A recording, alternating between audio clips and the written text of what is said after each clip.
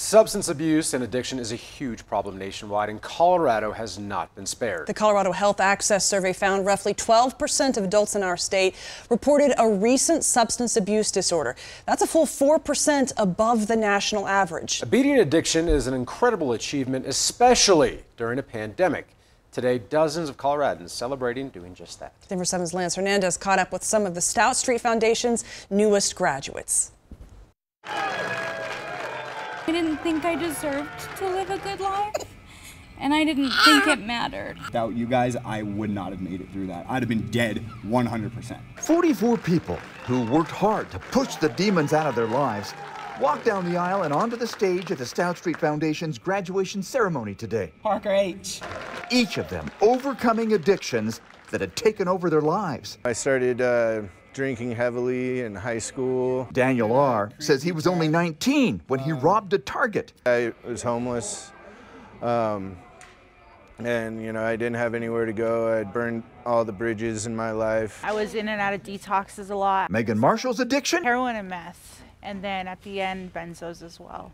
I didn't care if I lived or died. Brian Gonzalez says he spent years trying to turn his life around. He'd been trafficking in guns and drugs. Stout Street was the answer. It's an amazing program. Christopher Conway was sentenced to Stout Street back in 1998. He'd had a couple of drug charges. He jokes that he's gone from resident to president. You have all the people that you need. Conway says Stout's peer-based therapy helps clients identify traumas and reckon with emotional imbalances, each vulnerable in front of 120 others. When they finally understand that they have this foundation and they can rely on themselves, the magic just, it's great. It gleams, it flows. I present to you Stout Street Foundation class of 2021.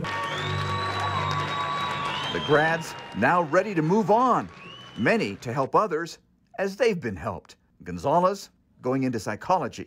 I have the experience of being at the lowest part of life. So what other way can I give back to stay on top is by helping the ones that are where I was. Lance Hernandez, Denver 7. That's an inspiration there. A reminder today, take care in the mountains. While the snow may be gradually melting, avalanches actually can still happen. The Clear Creek Sheriff's Office says today around 9 a.m. there was an avalanche on Torrey's Peak. That's one of Colorado's most popular 14ers to hike. Now in all, this avalanche swept 4 hikers into a rock field. Crews with choppers, you see here, they went in to rescue the hikers. All 4 had minor injuries and they were evacuated off of the mountain. And tomorrow we expect to find out the sentence of 2 snowboarders who caused an avalanche at the Eisenhower Johnson Memorial Tunnels. Tyler DeWitt and Evan Hannibal set off a slide in March last